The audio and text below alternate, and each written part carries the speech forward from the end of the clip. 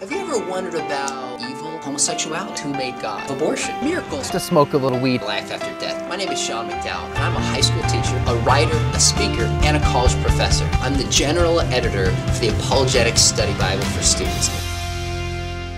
Can God make a rock so big that he can't lift it? Or as Bart Simpson would say, can God make a burrito so big that he can't eat it? Now, why does this seem like a significant challenge? Well, if you say yes, God can do it, then God is limited because he makes a rock so big and now there's something he can't do. If you say no, God can't do it, then God is also limited. So as the skeptic would say, either way, we find that there's something God cannot do. And at first, Christians often get flustered by this, but I say, let's ask a more basic question.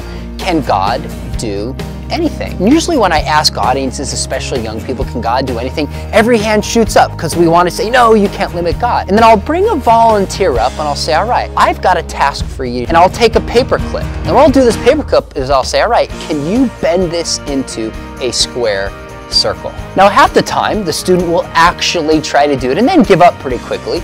The other half of the time, they won't even take it from me, realizing that such a thing can't be done. I'll say, all right, what if we had Arnold Schwarzenegger or Samson here, one of the strongest people on the planet? Could they turn a paperclip into a square circle? And the answer is no. Why? Because it doesn't matter how much power you have, a square circle cannot exist. So even God couldn't make a square circle. This is not a limitation upon God. This is a limitation on the nature of a square circle, which in itself cannot exist. So when we say God can do anything, we mean God can do anything that can be done. But then there's another follow-up question. Could God tell a lie? Could God deceive you? Could God cause himself to cease to exist? And the answer is no. In fact, I said to a student one time, I said, you know, God can't tell a lie, but you can. Yes, you can tell a lie, God can't.